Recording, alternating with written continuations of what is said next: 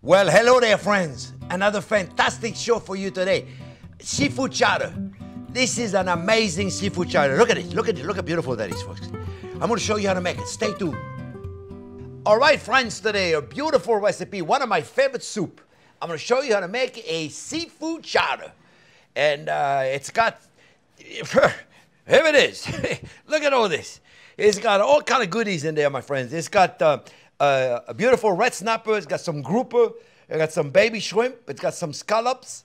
And then we got all kind of vegetables in there. So let me just start right away because we got to get going, friends. This is onion, a diced onion right there. I got all my ingredients. Remember, I don't start cooking, and you should not start cooking either until all your mise en place is down. Everything chopped and diced. And you're going to say, well, you didn't chop this. You're right, I didn't chop because I want to show you how to do it. All right? And I didn't chop my basil because I want to show you how to make chiffonade with this. But I did chop the fennel. I just wanted to show you. Some of you that might not use fennel. Let me just turn the heat on. You know what? It works better if you turn the heat on. I had turned it off for a second. Now I got to turn it back on. So this is fennel. If you don't have fennel, don't worry about it. Matter of fact, you know, if you don't have grouper or if you don't have snapper, buy whatever fish you can get at the fish market. You know, just buy yourself whatever you can find. Yeah, so, you know, you can substitute. Oh, well, I don't have this. I don't have this. Don't worry about it. Put what you have. That's the beauty about cooking, okay? So the first thing we're going to do, we're going to saute the onion, and we're going to get them. Remember, onion is always number one. Don't forget that. Okay, that's all there is to it. I'm going to repeat it every time I make a video, and every time there's onion, I'm going to tell you onion is number one. Okay, so you don't forget. And then we're going to add another kind of onion today. We're going to add shallots. You don't have shallots? Don't worry. Just put the onion. That's all. That you have to have. Okay, but the rest of it, you don't need to have it. Fennel, you don't have fennel? That's okay. Add celery. You know, and because you may not even like the anise flavor. It's not very much anise flavor. It's a little bit. I don't use those fronds right there. I just cut them off and I just dice it like this. That's all. You can save it for decoration. In fact, I'll put a nice sprig of a decoration on the top of it, right? So we saute the onion a little bit. Now I'm not looking to caramelize them, just to sweat them until they're translucent. I don't want them to be golden brown. I'm not interested in that. I just want to make sure I saute them a little bit so they're translucent and they release some of their sugar. That's all I'm really interested in doing with this, right? So then we're going to put the shallots.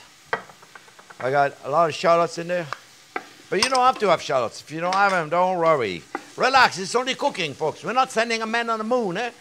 Some people are like so anal about it. Oh, mamma mia, I don't have this. I'm not going to be able to make that recipe. Don't worry, relax. Have another glass of wine. It's only cooking, all right? So we got to dice, and then we're going to put the potatoes. Okay, so we can go. Let's go. Let's put the peppers in there.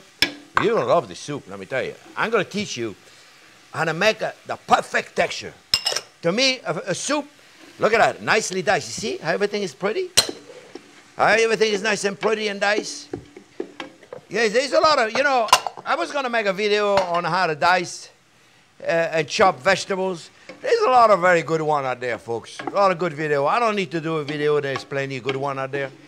I mean, if you really want me to do it, you'll ask me and I'll do it. But there's so many good videos out there of people that do the good chopping and dicing, really, really good. You don't need me to do it. But if you want, you'll insist, I'll do it. I'll do whatever you want me to do. I'm loving it. I love you doing it on YouTube. It's so different. You know, years ago, I used to have a show on PBS. By the way, I'm not just talking here. I'm waiting for the vegetables to get a little bit of a head start. Years ago, I used to have a show on PBS called Sunshine Cuisine. Some of you may remember it. In New York, it was right after Julia Child. Matter of fact, we were nominated by the James Beard Foundation for a show. Our show was really, really wonderful. But you would put out a show, and then you had to wait like 6 months before you got feedback, because it takes forever on television. With YouTube, I put on a show. Within an hour, I get a few thousand comments. It's just amazing. Just fabulous. It's really very rewarding, friends. All right. Oh, we got potatoes in here. Remember, you got to take your potatoes, friends. You got to keep them in water. What about this one? I won't show you how to dice it correctly. Look, look, look. See? Perfect. All of them perfect diced.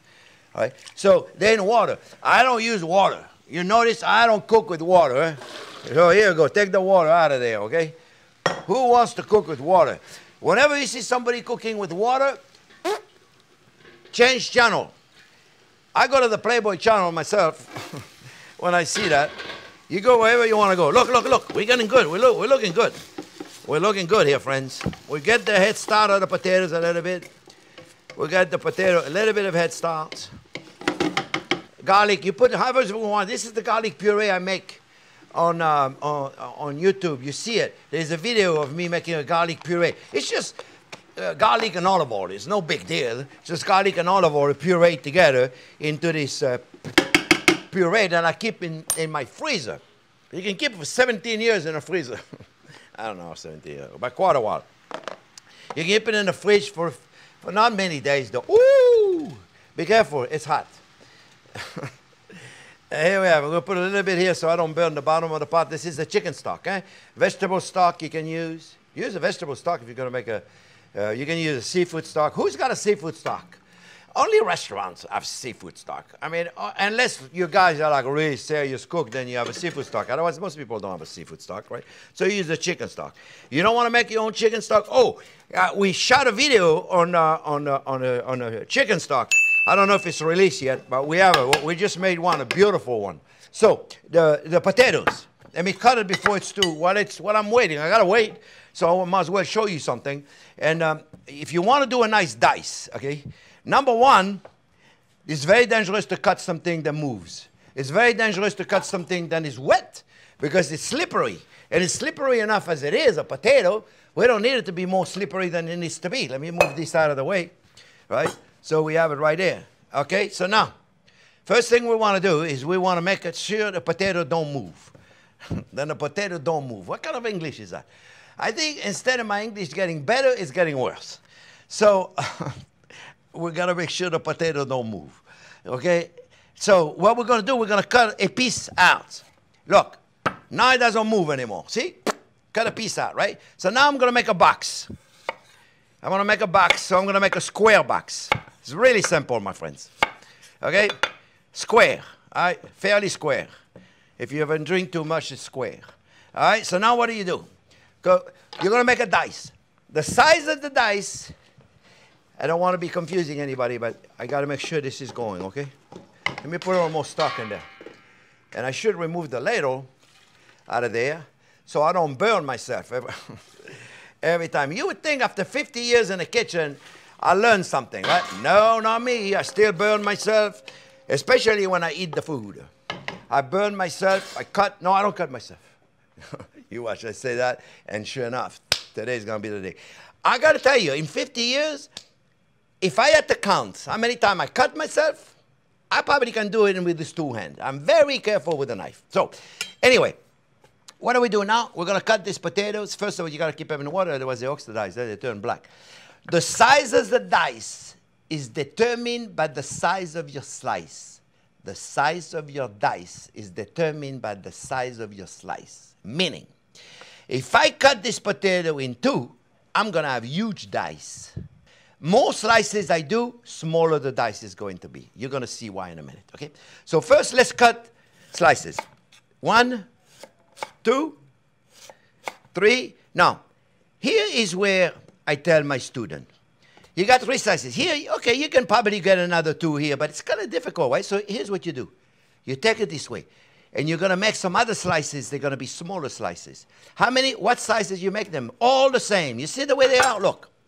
They're all about the same, right? Okay, so we're going to continue the slice the same size. See? Same size. All the same. Okay, so now we're going to put this aside. You'll understand in a minute what I'm doing here, okay? So now look, remember what I told you at the beginning? The size of my dice are predetermined by the size of my slice. So now look, what we're going to do now, we're going to make julienne. What size do we make them? We make them a square, right? So here we go. We got a square. See? 1, 2, 3. 1, 2, 3. When you get good, you can put them on top of each other. But in the meantime, you have now what is called a julienne. And a julienne is a perfect square. So now all we got to do, what about this guy right there? Well, we take him. You can do 2 at a time. You just got to hold them, right? 1, 2. 1, 2. 1, 2, 1.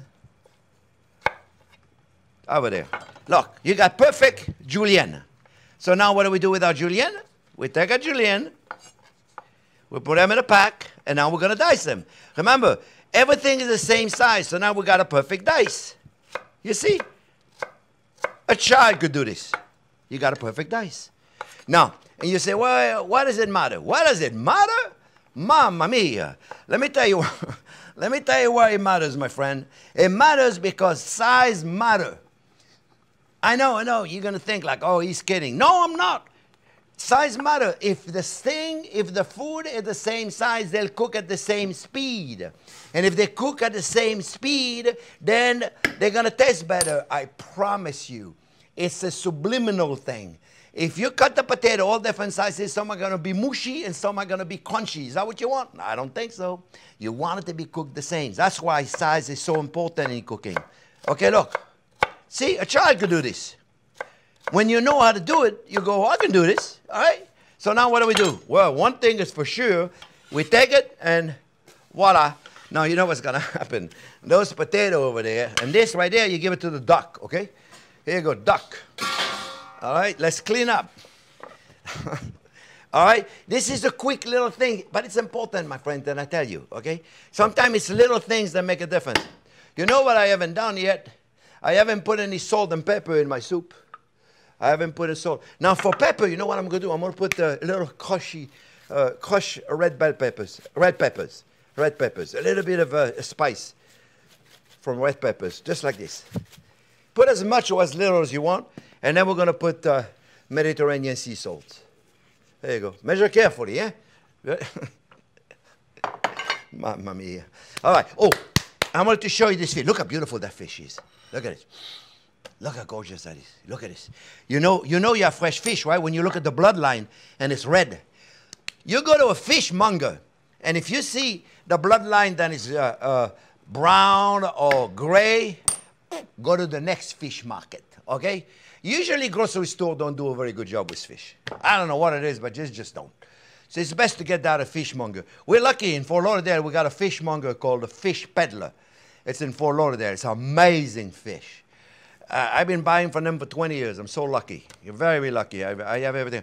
Now, the bloodline, I don't really care for it. So, you know, sometimes what I do is to just remove it, a little bit of it. This is not really a bad bloodline, so we don't worry too much about it, okay? It's not really bad at all. It's not bad. All right, we leave it alone. All right, so now we got to cut this in little squares. So what do? We cut it in slices. Remember, it's all about a slice. Everything starts with a slice. I don't care if I'm cutting fish or if I'm cutting potatoes. Okay? Everything has to start with a slice. And then what do we do there? Well, this is going to be a perfect size dice right there. You see? But what about here? Cut it in half. We got a julienne. I don't care if it's a potato or a carrots. If you're going to be a dice, and why is it important in a soup to have it all nice small? Because it's got to fit. Look at that. Whoa, we're really cooking. We're really cooking here, folks. This is not, this is good. See, the whole time I'm doing this, you know, when I started doing this, everybody was telling me, oh, you know, people are never going to look at your video because they're long. I say, well, if they want to cook with me, they can do it. Look, I'm doing it. I'm cooking. This is not like I'm pretending. I'm cooking because, you know, it is going to be dinner for me tonight. You want to come over anytime, I'll give you some. Okay? But this is not like a pretend cooking show, okay? Where no, we do it, and we eat it, and you invite it. You come to my school in Fort Lauderdale, but you better hurry up, though, because I'm retiring at the end of the year from cooking at the school, because I'm going to concentrate solely on YouTube. I'm having fun with YouTube, so it's going to be my third career. My first career was a restaurateur, and I did that for 30 years. I ran one of the best restaurants in America. I was very lucky. I did that for 22 years, my friends, 22 years. And then I retired. Sold my restaurant 25 years ago, and I was bored to death, so I opened up a cooking school.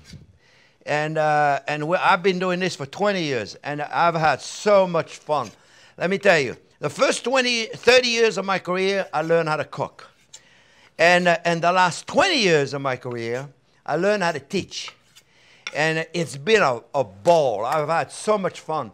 I'm telling you, I've been very, very lucky. Let me take this for the duck right there. The duck. We got a lot of ducks here in Fort Lauderdale. Clean up everything here. Make sure your cutting board is always clean. Clean your knife. Everything clean, friends. All right. Oh, one more thing. Let me see. In the meantime, I'm like waiting when I'm going to put my fish. And I'm going to put more stock in there. See the potato and the star. Let me see how the potatoes are doing. The fennel is really going to take a little bit longer than all of it. Potatoes are almost done, so this is good. Let's cut the, you know what, since the potato are almost done, let me put, I got scallops in there. Everything is cut in bite size, because it's a soup. It's got to fit on your spoon. So you don't want a big chunk of scallops or big chunk of fish. You want it to be small enough to fit on your spoon. So remember that, right? So here we go. Let's put the scallop in there, friends. And then we're going to put more stock. All right. You know, that grouper right there could go in right now. And that's the grouper, actually. The other one was the snapper. What's going to happen here, friends, and let's put the shrimp. Let's put everything in it. We're good. What's going to happen is all that seafood, friends, is going to stop the cooking process. It's just going to stop it completely. So now we're going to put the, we're going to put more stock in there. And you see I got my stock boiling.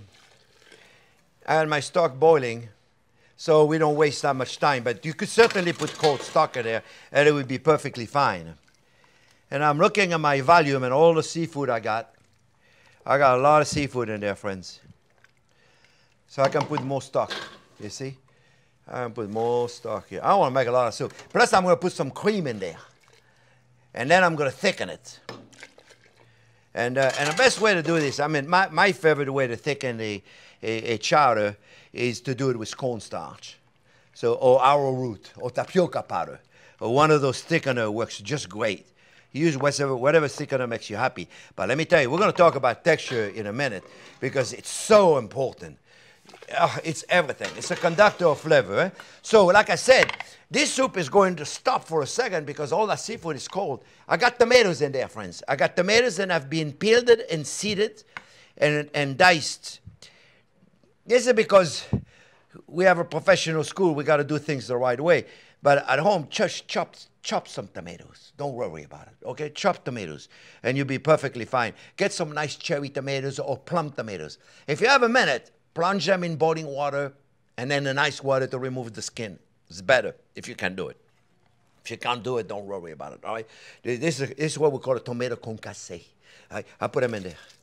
You know what's going to happen, right? The tomatoes, all that stuff is now cooling. All of a sudden, the soup completely stopped cooking because of all that seafood that is ice cold, 38 degrees. It's cooling the whole thing up, okay? Now, I want to tell you something. I want to show you something really quick because it's kind of interesting. We can talk about that later when I thicken it. But you see the way everything is floating right there and you go, wow, that's pretty, right? Okay, see the way everything is floating and now let it go. Look what happened. Everything falls in the bottom, right? Okay. This is a perfect demonstration that texture is everything. I have to make it where everything kind of floats in it. Not everything falls down at the bottom. The reason why it does now is because there's no texture.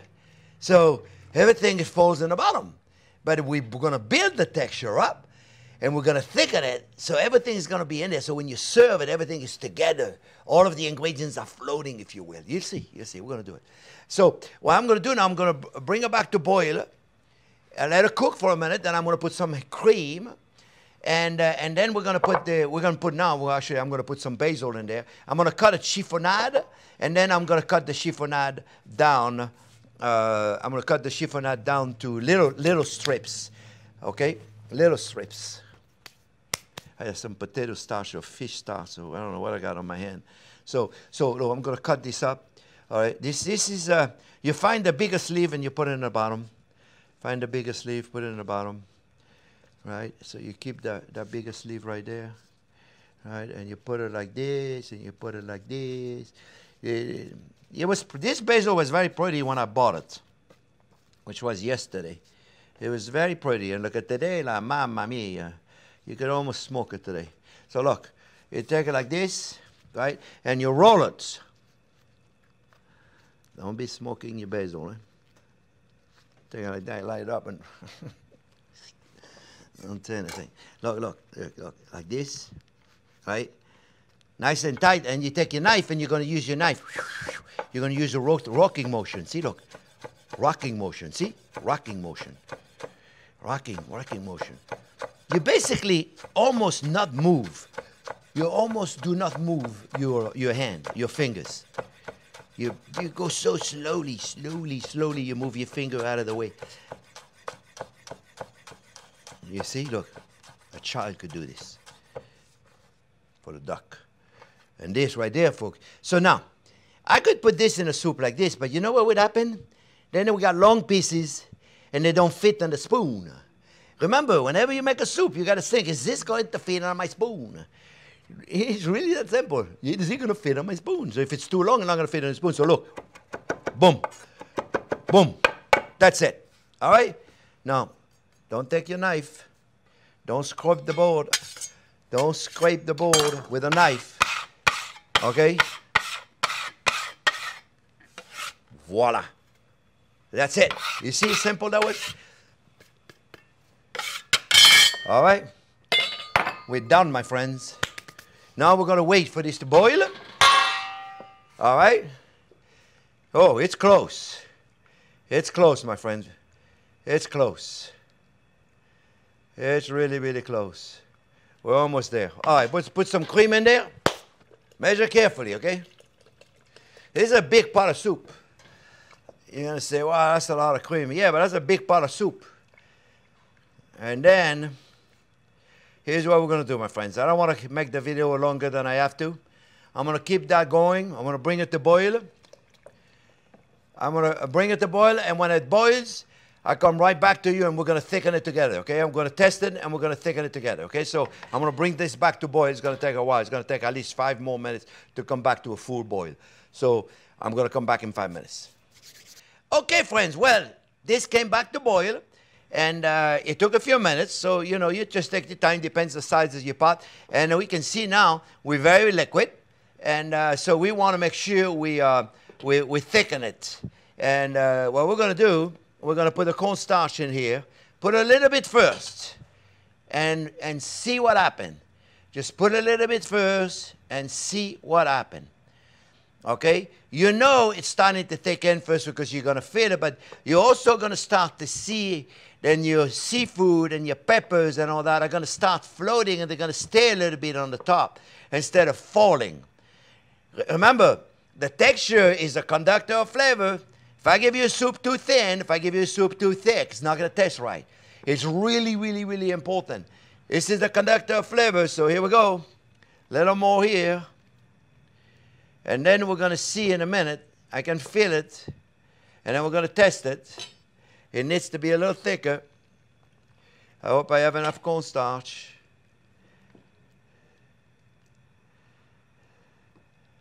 We're going to see what happens. You want to mix it as you do it.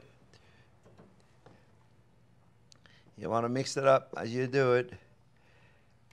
It's still a little thin. You see, look, I want to show you. Take the ladle right there. I want to show you. You see? It's a little too liquid still, you see? It's a little too liquid. So I need a little more cornstarch. So I'm going to go do some cornstarch. I'll be right back. Well, it looks like I need a little more cornstarch. So let me just, here you go. I needed to get just a little bit more cornstarch. Just cornstarch diluted in water. Just a little bit. You see, it's best if you do a little bit at a time, my friends. Okay, don't go out there and putting too much. Look, in worst case scenario, you put too much. What do you do? What do you do? What do you do? You put it on more stock. Right? See? Oh, yeah. Now we're getting there. Look, look. We're getting there. We're getting there, but still a little too liquid. I'm always afraid to put too much, but it's really no big deal. You put it on more stock in there if it's too thick. You see, look, look. You see what I was telling you? Look, look. the potatoes, everything is right there. You see right there. It's not all in the bottom. You still want to mix it when you serve it, but you see, it's right there. See, look how beautiful it's looking. You see right there, friends? You see how beautiful that looks? Look at this. See, this is gorgeous, right? Okay, so now what we're going to do, oh, you can also add, I'm going to add just a little bit of Ricard. If you don't have any of that, or Pernod. If you don't have any of that, you can put a little anisette. You don't have to, but that goes well with the fennel. It goes well with the fennel. You see, look, we're going to put a little bit. You got to be careful with this, eh? Ooh, mamma mia. This is very strong. It's like ouzo. If you have ouzo, you put it in there. You don't have to. If you don't like anis, don't put it in. Don't worry. Okay, this is just my preference. This is just, look at this, friends. You see? You see how beautiful that looks? Look at this. Is that a soup or what? Look, see the way everything is not falling in the bottom? That's what you want, friends. You see right there? Look at this. This is gorgeous. So you know what I'm going to do? I'm going to get myself a spoon. Oh, you know what? I haven't even tested yet. Oh, I can't believe it. I haven't even tested yet. So if I don't test it yet, how do I know if it's got enough salt in there? It probably doesn't have enough salt. Let's see. Ah, I know it was hot. Ah, I could use more salt. Where's my salt? Lock the door. Where's my salt? Here you go, a little more salt. Measure carefully, okay? Oh my God, look at all the salt you just put in. Trust me, this is a big pot, okay? Now, you know, if you're using a stock that already has salt in it, you know, you gotta watch for the salt, okay? Let me test it again. Let me get myself a new spoon. That's why I got 17 spoons here. Because, see, look, see it right there, look at the potato right there, see? You see what I mean? You see what I'm talking about? They're not falling. Let me blow on it so I don't burn myself. Every time I say that, you need more salt. And then put it in. Oh, mamma mia, that's too much.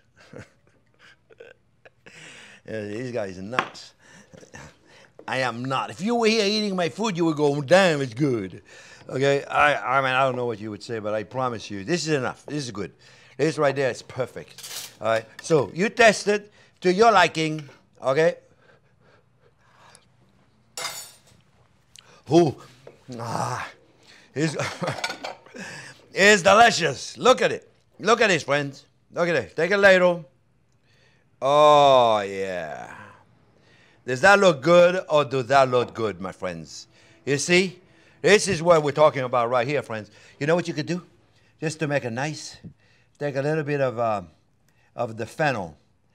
It's probably the only time I use the front of the fennel. And then since we used it, let's find a nice one right there. What do you think? This is a nice one right there. Right? That's the nice one right there. That's all you do. Look, look. You don't need to do very much, my friends. Right there. This is it. This is it. Right there. Bon appetit. Serve it. Now, if you had a little chives in there, you could put little chives in there. I'm going to go see if I got some. Here you go. Just a few chives here. Right there, friends. Just a few chives. You see? Now, this one I don't like. I don't like that one. So here we go. Out of here. Oh, yeah. The chives are going to give it a nice little onion flavor, my friends. You see? Very simple. Seafood chowder. That, my friend, is a beautiful seafood chowder. I hope you like the recipe. If you like it, please give us a thumbs up. Don't forget to subscribe to our channel. And don't forget to ring my bell so you get a notification every Thursday when I put up a new video. Thanks for watching. We'll see you next week.